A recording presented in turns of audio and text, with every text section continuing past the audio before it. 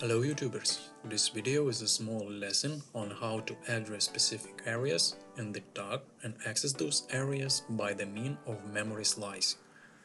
What is memory slicing? Let's imagine that you have a loaf of bread. You do slice it into smaller pieces, then those smaller pieces you can slice into much smaller and so on. Memory slicing is a very similar method. Let's dive a little bit into the theory. Memory slicing is the partitioning of memory area into smaller memory area, or division of a memory area like byte, word, double word into smaller memory areas. Slicing allows to access areas that are addressed in declared tags. The width of those areas are as follows: 1 bit, 8 bit, 16 bits and 32 bits. Okay, now let's have a look at those parts, or how to say, areas that I have talked about. Okay, here we have those areas, and now let's have a look at the syntax.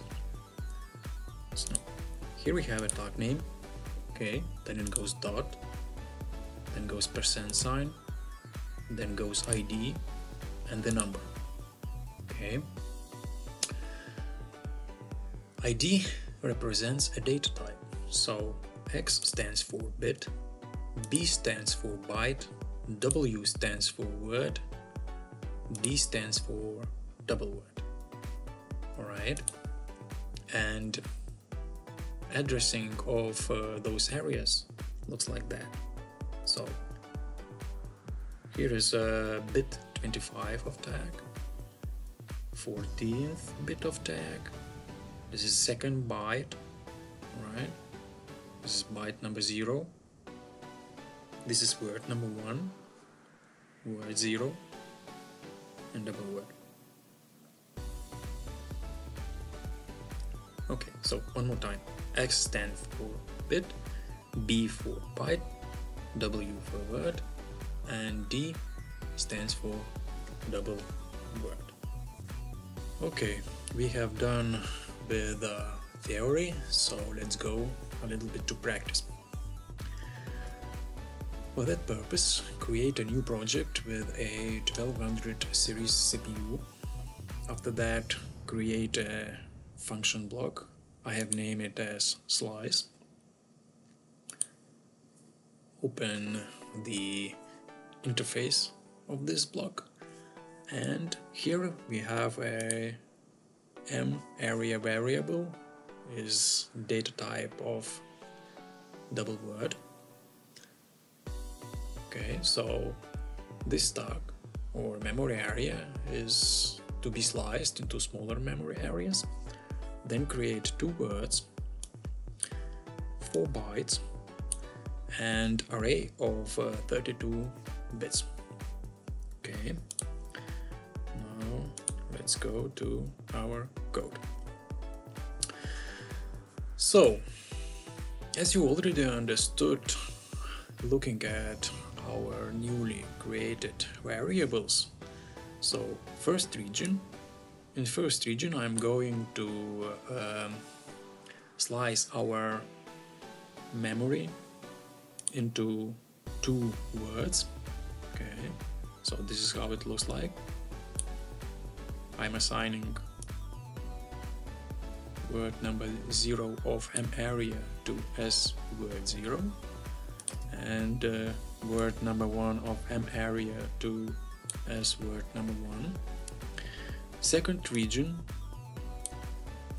is used to slice our double word tag into 4 bytes. Okay, and the third region is used to slice our double word into array of 32 bits. Okay, for that reason I have used a function scatter. Okay, this function parses the bit segments into individual bits. Okay, basically it disables a tag of type byte, word, double word or long word data types into individual bits and save them in an array of bits. In our case, it disassembles a tag of type double word. Right. Our function block is finished, so now just drag and drop it in the main OB. Okay. Save everything and upload to the CPU, or you can use a simulator. It's up to you. If you don't have a hardware, you can use a simulator. Now, for testing purposes, I have created a watch table. So here we have our main area that is going, main memory area that is going to be sliced into smaller pieces. Here are two words, and those words represent our main area sliced into word number 0 and number 1. These 4 bytes represents bytes of our main area, and here we have a 32 bits. Alright, now let's go online. Oh, I see that I already have something here. Let's modify everything to 0. Okay, so it's empty now. All bits are false, bytes are 0, words are 0. Okay, now let's try something.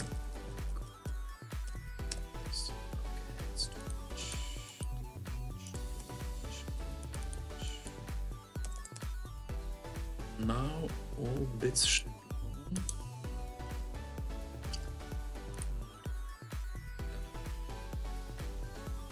Okay, we have all bits on. Here are our 4 bytes and our words. So the result is actually the same as here. Here are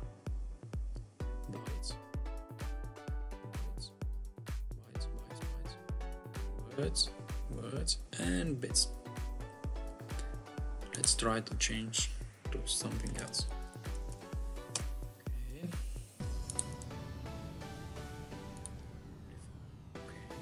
We have a different result. Let's try to change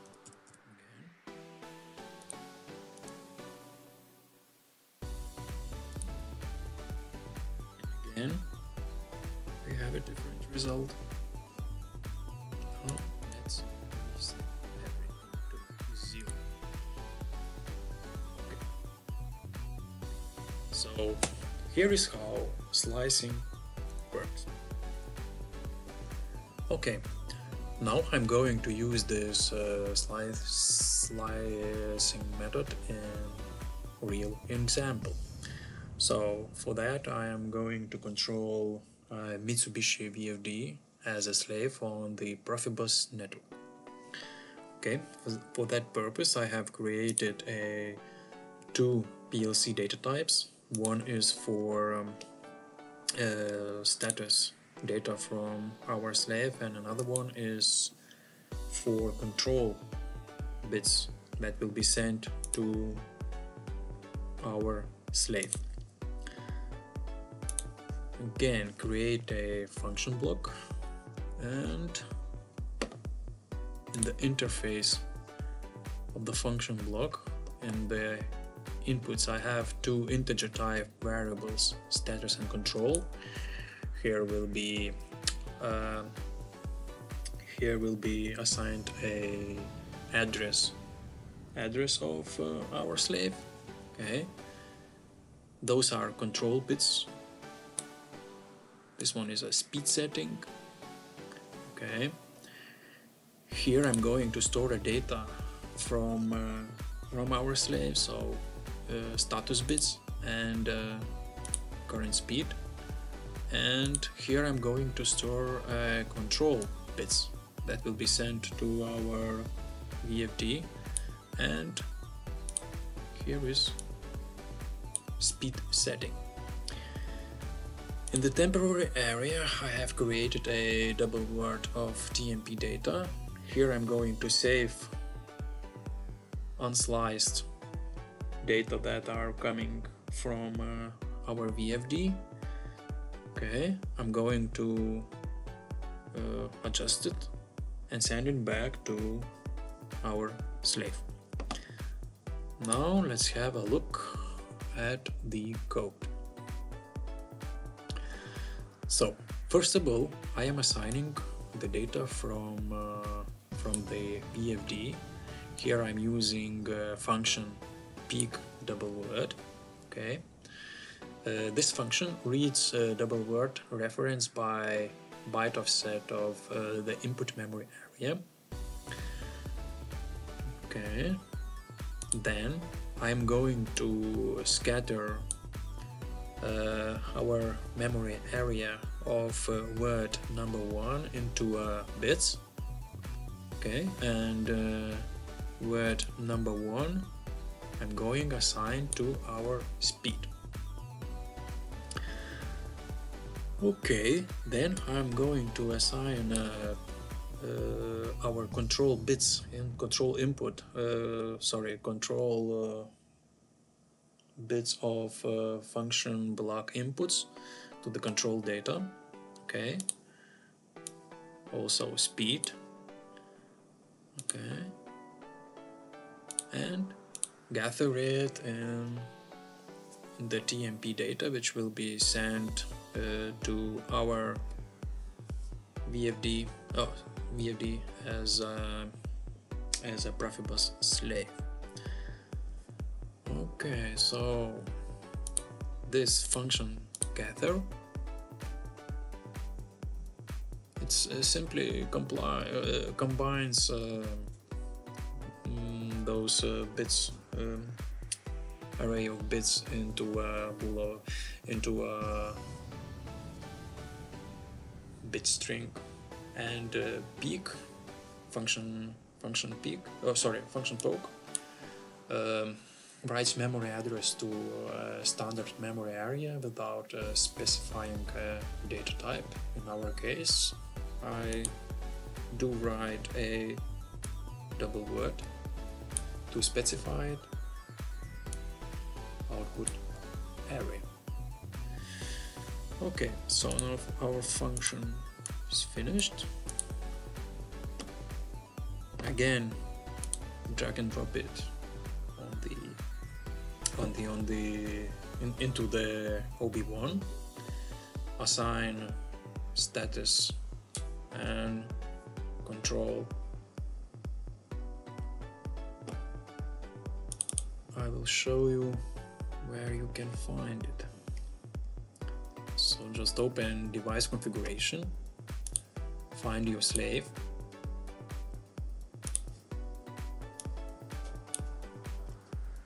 and here you have the addresses. So starting address, in my case it is 68, sorry.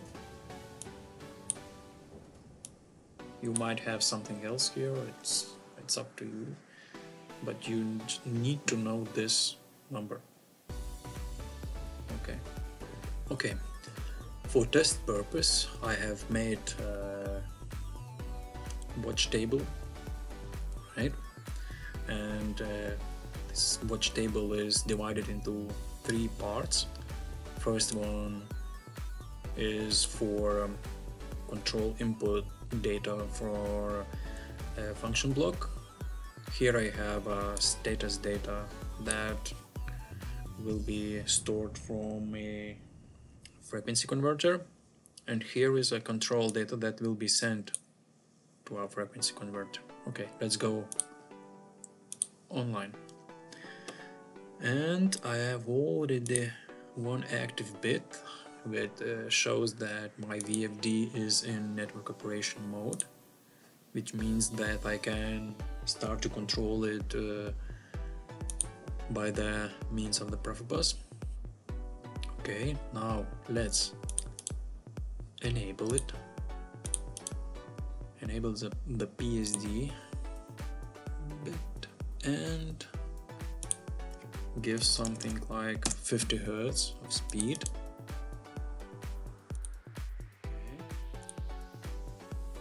And let's try to run our VFD forward. Okay, it's already running. Here I can see that current status of the VFD is 50 Hz. Current speed, sorry. Okay, it shows that it's running forward. This bit says that its inverter is running and that there is output frequency detected. Okay, let's stop now. Okay, it's stopping. All bits are gone. Now let's try reverse. Okay, again I have a bit on that output frequency is detected. Also inverter is running, but now direction is reverse. Okay, let's stop it again.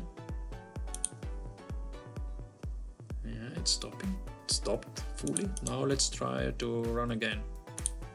Forward. Okay, so it's running 50 Hz. Let's try to change this speed. This time I'm going to reduce it to 25. Okay, speed is reducing. Now let's give it something more. Okay, speed is increasing.